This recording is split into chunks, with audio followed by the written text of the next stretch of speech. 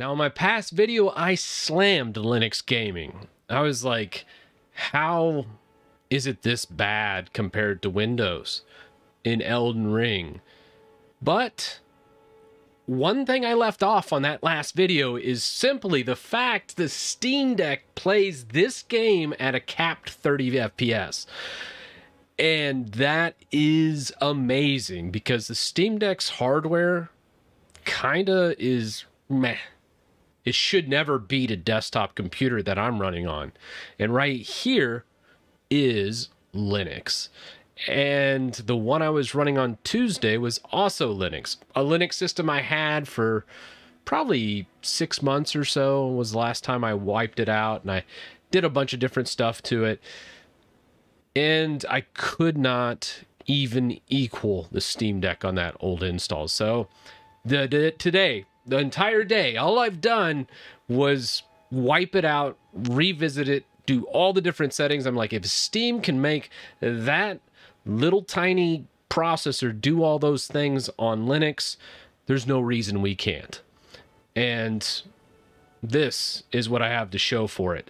Now, there's a couple things I want to note here. This is still not very optimized. This is stock settings in a lot of different ways. It's using the Proton Experimental from Steam. I was working with Glorious Egg Rolls version.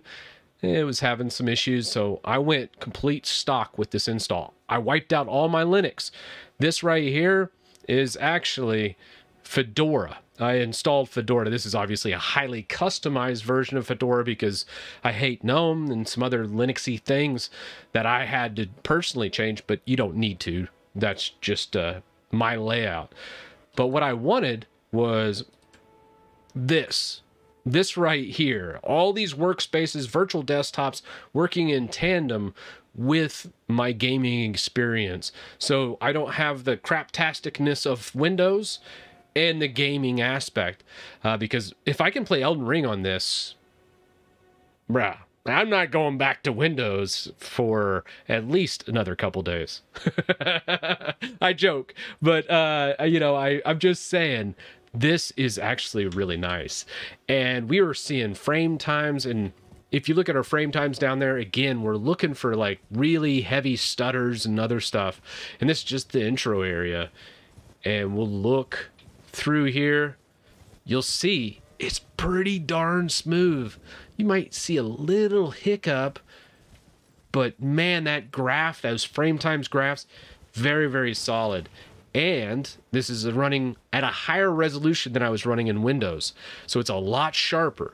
So I'm noticing a big difference in the actual graphics, which right there you see a little bit, but not too much. It's very hard to point out if I wasn't looking at the actual frame times. And bam, right back to where we were. So a pretty good run through. And if you look at the system settings that we're running, this is running a full 1440p, and only these three things are off. Everything else is on a high end on just a Vega 64. So about a 4 or 5 year old GPU is doing these kind of results. And this right here is very, very playable. We can go ahead and run down to a bunch of monsters. 1 second, I'll time lapse this. So now we are in some water with some reflection, but there's not as much like particles in the air and stuff, so it's actually a little easier. And you can see we can just run through here, see a bunch of monsters, but man, look at those frame times, just smooth as butter. I can just sit here all day and not run into any hiccups, which frankly, I can't really say that on Windows. So if you're just looking at this, you're not going to get this result on Windows, much less you're going to be running at a lower resolution. So I called BS. I was like, there's no way Linux can beat Windows in its own game, because this game is made for Windows. But I'm here to tell you, this right here is a better experience than what I was dealing with on Windows. That's what I'm talking about. That is what I'm talking about.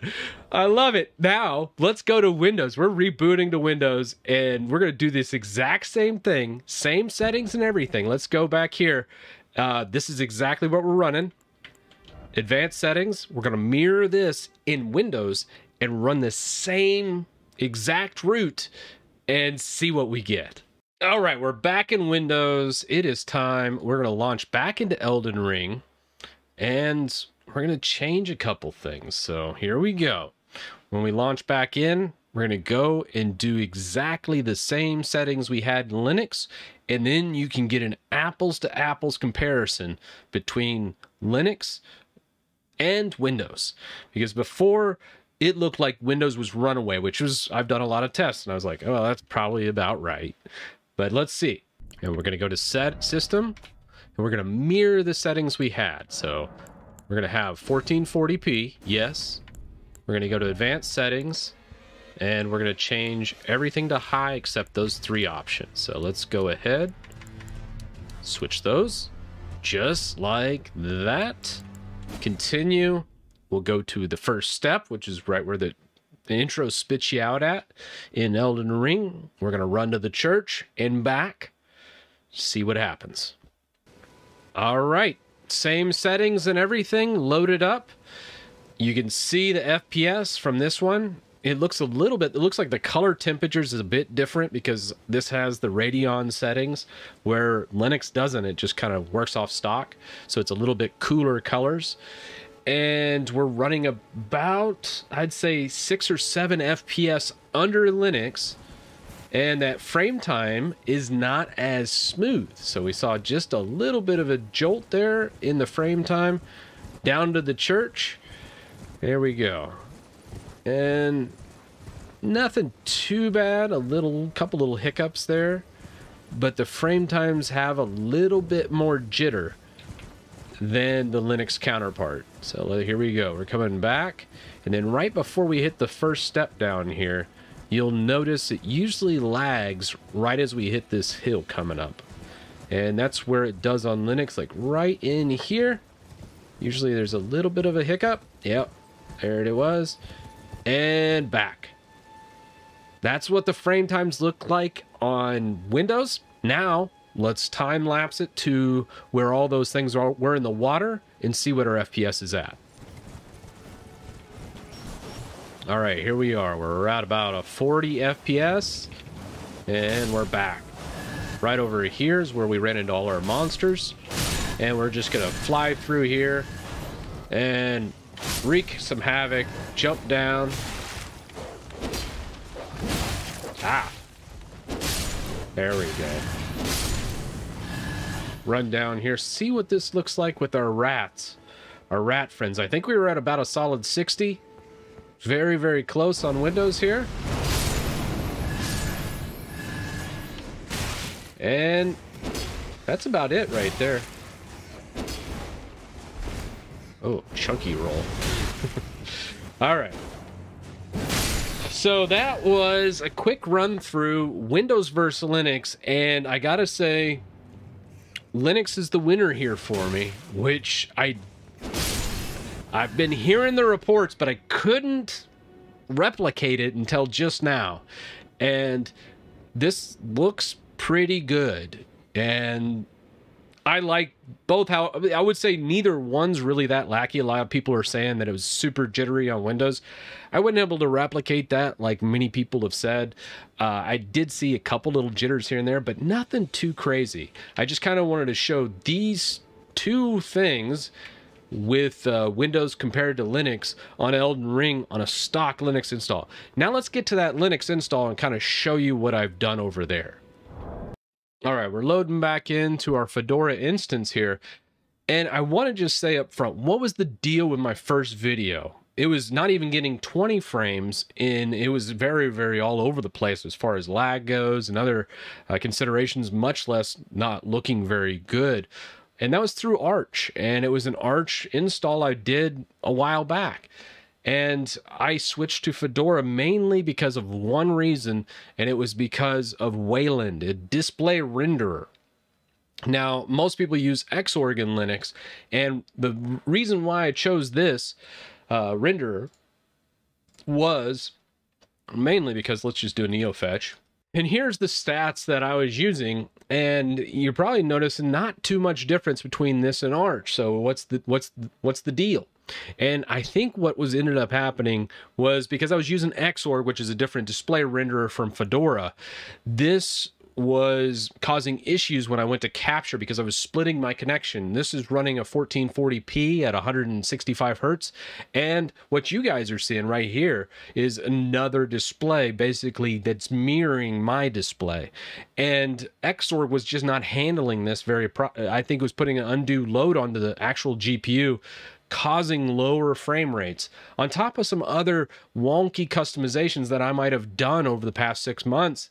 And really all I did was blow it out, install Fedora, and then just hit DNF install Steam.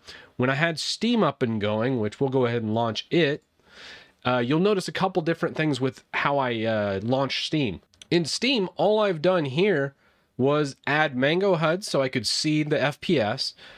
Before, a lot of people, it's funny, Gaming on Linux tweeted at me. It was like, hey, you spelled mango wrong. You spelled it Mongo, which was pretty funny. Do game mode. Game mode, I haven't really seen much FPS difference either way. I've turned this off and I've turned it on, but I went ahead and left it on as I didn't see any downside to having it on. And then this. So really, even with all these off, the stock setting just blank was pretty good. And compatibility, I say go ahead and force Proton Experimental. I tried Glorious Egg Roll 7.10. I could not get that working. It would just launch and then immediately crash. So something's up with my configuration compared to what Glorious Egg Roll has, but Proton Experimental is working and working very well now on Elden Ring. So that's what the deal was with that whole thing. And what Valve has done with the shaders, I think, compared to what you see in Windows, compared to Linux, is substantial. Not only is it playing a Windows game in Linux, but we're actually getting a little bit ahead of Windows in FPS in this game. Now, Elden Ring's a little bit of a weird game. Many Windows users will point that out. And one thing I really wanted to see on this is something like a Cyberpunk. And I'm probably going to do a future video specifically on Cyberpunk. I'm updating it now. And I wanted to talk about FSR and DLSS, which are upscaling technologies so you could run at like a 720 resolution, but make it look like you're running at like a 1440p resolution. And you get all those sharp images, but you have very, very little load on the actual system itself. And AMD itself is running a new FSR, I think FSR 2.0 coming out, which is going to be huge for the entire realm of gaming. And when I said in the past video, this is the future, and I showed you all the different things I was doing, I don't think it was a fair shake on Linux part because I was just showing one side, but I'm glad I did that because I want people to know this is a possibility. It could just kind of be a dog on your system if you install the wrong distro and you have the wrong hardware. Linux is one of those things you kind of have to plan for. And I knew my system would work right. It's just something in there was messed up. So I switched everything and blew it all out and said, okay, I'm going to pick Fedora mainly because Glorious Egg Roll, which does most of the game development in Proton, uses Fedora. And that was my whole rationale behind it. As I always think, distribution doesn't matter very much. It's just different package managers to install stuff. So I don't really care which one I'm in. That's the only reason I picked Fedora, because I was like, if he's in it, that's probably going to be my best bet to get the best results for gaming. And I got to say, the stock setting right out of the gate, super impressed. And I wanted to make this video to kind of make up for the Tuesday's video and show you the flip side of Linux gaming actually being better than Windows gaming, which is very, very big. And if this keeps developing, I saw some comments were like, hey, I'm always going to be on Windows. And I'm like, hey, that's okay. But I know I'm sure as hell not sometimes, because Windows, if they start putting ads in File Explorer and keep doing the shenanigans they're doing, you might say, well, who cares if Edge is forced on me? I don't open it anyways. Who cares if things are spying on me? I don't care about my privacy anyways. All these things start adding up, and it's not those politics that I really care about. It's the performance impact of those things on my system, to where I'm not getting my money's worth on the system I've purchased. I know it'll run faster, and I know it'll last longer if I'm not having these things forced upon me, and if I can't fix them, which I always am going to be trying to fix those in Windows. It's not to say I'm completely done with Windows, because you're never completely done with it if you're in IT. It's just a necessary evil. But there you go. There's the flip side of Linux gaming being better than Windows. And on a game that I showed you on Tuesday that ran like crap on an Arch system that I had already, and then a fresh Fedora system, obviously running considerably better, almost, I would say, over a 200% increase in performance. So there you go.